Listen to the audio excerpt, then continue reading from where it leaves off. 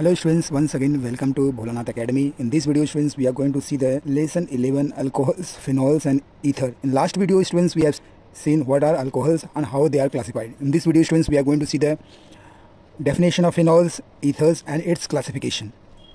So students, for board examination they are asking what are phenols, how are they classified. For 2 marks students, they may ask in board examination. So this way students, you have to represent the answer. What are phenols? When one or more hydrogen atom of the aromatic mind well students, which hydrocarbon we have taken here, aromatic. So students, when one or more hydrogen atom of the aromatic hydrocarbons are replaced by the hydroxyl group, so minus OH we call as hydroxyl group. So students, when one or more hydrogen atoms of the aromatic hydrocarbons are replaced by the hydroxy group, that is minus OH, we call the compound obtained is called phenols. So what would be the definition students? So definition is when one or more hydrogen atoms of the aromatic hydrocarbons are replaced by hydroxyl groups. If you are replacing one hydrogen, so there will be one hydroxyl. If you are removing 2 hydrogen atom of the aromatic hydrocarbons, there will be 2 hydroxyl groups. Understanding and so on. So when the compound obtained we call as phenols. Say for example, this benzene students, alternate double bond. This is aromatic. In general we call as what? Benzene. What is the common name students? This is the benzene. Very famous example of aromatic compound students. When hydrogen, see everywhere there will be one hydrogen students. When you are replacing this hydrogen, you are removing hydrogen and you are adding hydroxyl group. So what happens students? The compound which is obtained is called as phenols. This is the phenol, simple phenol example students. Understanding students? Here one of the hydrogen which are present here students, you are removing this hydrogen and you are replacing with hydroxyl group. You are adding hydroxyl groups. The compound obtained is called as what? Phenols. One more example students, if you are replacing, suppose students, this is the another aromatic hydrocarbons that we are going to take, that is called as toluene, CS3. This whole aromatic hydrocarbon we call as what? Toluene. When one of the hydrogen of here we are replacing with hydroxyl group students, now it is called as paracresol at para position of this methyl. Okay students, so these are the example students of phenols. Now students, next part of the question is how are they classified. So depending upon number of hydroxyl group which are present in the phenols, they are classified into monohydric. If there is a one hydroxyl group, if there is the phenols contain one hydroxyl group, if there is a one hydroxyl group students, if there is one hydroxyl group, if phenols contain one hydroxyl group, we call as monohydric phenols. So phenols are classified on the basis of number of hydroxyl group in the compound, in the molecule. They are classified into monohydric, dihydric and polyhydric phenols. This aromatic compound is containing only one hydroxyl group, we call as what? Phenols. Very simple example of monohydric alcohol is what? Phenols. See students, this is the aromatic hydrocarbons. Okay students, this is the aromatic hydrocarbons students. When one of the hydrogen we are replacing with hydroxyl group, this is called as 1-naphthol. OL group is there at position number 1, we call as what? 1-naphthol. Understanding students? So this way students, we have classified monohydric. These are the examples I am showing students. So first example is phenol, second you can say 1-naphthol. Understanding students? One more example students, suppose this is the toluene you have taken students. This is the toluene structure, CS3. This is the hydrocarbon students. This is which type of hydrocarbons? It is aromatic, it gives aroma. That is why we call as what? Aromatic hydrocarbons. Now one of the hydrogen which are present here students at ortho position of this hydrogen students, this now we are replacing with hydroxyl group. This is nothing but orthocresol. These are the example. Because all the molecules are containing one hydroxyl group, we call as monohydric phenols. So all are phenols students. 3 types of phenols I have shown. Because all the molecules are containing one hydroxyl group, this is called as monohydric phenols. Now students, one more example of phenols we are going to see students, that is called as dihydric phenols. Now students, in this molecule of the phenols students, it will contain 2 hydroxyl group. How many? It will contains 2 hydroxyl groups. Understanding students? The compound obtained is called as what? Dihydric. Example students, very important example students. So here students, this is the benzene students. If one of the hydrogen you are replacing with the hydroxyl group, and adjacent to here hydrogen is also you are replacing with hydroxyl group. Now students, now in this molecule students, you have two hydroxyl group. That is why it is now this phenols belongs to dihydric phenols. Now what will be the name students? In common name we call as catechol. Is the dihydric phenol students? Sometimes they may ask in board examination, they are belongs to which category? So catechol belongs to dihydric phenols. Understanding students? Find the match the column. They may ask in board examination. So dihydric phenols example will be catechol. One more example students, in board examination they may ask. See, this is the again students benzene ring. Now students, one of the hydrogen of this benzene now I am replacing with hydroxyl group, and now you students just remove this place and the hydrogen of here now we are going to replace with hydroxyl group. Okay students. So students, now what will be the name students?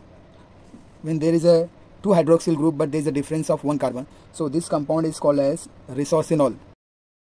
Example of dihydric. So catechol and resorcinol, these two molecules, or you can say these two phenols belongs to dihydric phenols. Why? This molecule is containing two hydroxyl group. Understanding students? So these are the example students. So catechol and resorcinol belongs to dihydric phenols. Now students, we are going to see trihydric phenols. Now very famous example of trihydric phenols. Now students, simple students, this is the aromatic, that is benzene is the aromatic hydrocarbons. Now here students, we are replacing this hydrogen by hydroxyl. Now leave this and hydrogen of this benzene you are replacing with hydroxyl. Again you just leave and hydrogen. There is an alternate hydroxyl groups are there students. So this is compound we call as fluoroglycinol. Fluoroglycinol belongs to trihydroxic phenols because it containing how many hydroxyl group students? Total how many? 3. So the phenols is containing 3 hydroxyl group. If contains 3 hydroxyl groups, we called as trihydric phenols. Understanding students? So if the phenols are molecules which contains 3 hydroxyl groups, it belongs to trihydric, and trihydric phenols example will be the fluoroglycinol. Next, they may again ask in board examination, what are ethers and how are they classified? In board examination they may ask for 2 marks question. So first you have to write down the definition. After definition students you have to classify the ether. So this way students, in board examination you are going to represent the answer. Again students, the wording is the same. When one hydrogen, only one hydrogen we are talking about, hydrogen atom of alkane, or you can say benzene, hydrogen atom of one hydrogen. Mind well students, here the one hydrogen is very important. When one hydrogen atom of alkane, or you can say benzene, you are replacing by alkoxy group. This is alkyl with oxygen is called as what? Alkoxy group.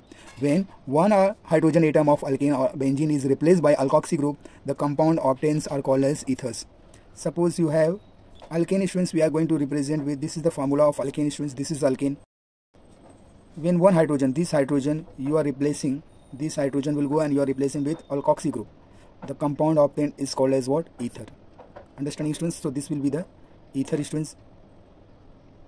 So you can prepare so many ethers students.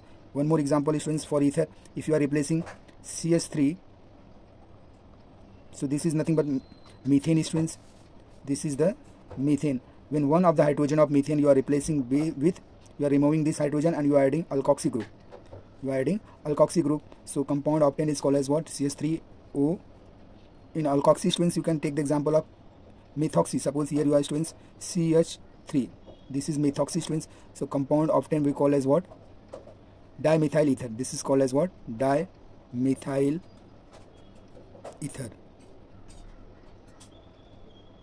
Similarly students, when one more example students, if you are replacing the hydrogen, you are replacing the hydrogen of this benzene by alkoxy group, or you can say methoxy group. So OCH3. This is the methoxy students. The compound obtained is called as what? Anisole. This is the example of anisole. Understanding students? So here students, I have given 2 examples, that is dimethyl ether, and here it is what? When hydrogen of benzene you are replacing by methoxy group, the compound is what? Anisole. Understanding? So this is the example students. You can in board examination only this example if you write, that is also correct. This part is only for your explanation. Understanding? So this is the first example and this is what? Second example. Understanding students? When one hydrogen atom of alkane, this is the alkane students, are replaced by alkoxy group, the compound obtained is called as what? Ethers. So these 2 examples I have given here students. Classification of ether. Now here students, how you are going to classify ether students? On the basis of attachment of groups to the oxygen atom. See students, oxygen is what? Divalent. Oxygen is divalent. It has got 2 valency. So which groups are attached to the oxygen? On the basis of that, it is classified into 2 categories students. First is simple ether, or you can say symmetrical ether. So students, ethers in which both alkyl, or you can say allyl groups attached to the oxygen atom are the same, are called as what? Simple ether. So students, oxygen has got 2 valency. If you are replacing by these two valency by alkyl group. This is the example of what? Simple ether. Oxygen has two valency, students. If you are replacing with aryl group, here also aryl, here also aryl. The compound is also called as what? Simple ether. So these are the example, students. So these are the general example I have given, students. In board examination you can write like this. So here alkyl, instead of alkyl I have taken methyl. Here also I have taken methyl. So this is nothing but dimethyl ether. So which if you are replacing with ethyl, so it will become diethyl ether. So this is the example, students, you can write. So dimethyl ether I have given the example. If you are replacing alkyl group, instead of alkyl group, if you are replacing with aryl group, that is benzyl group. So this is the example of simple ether, students, diphenyl ether. Okay, students.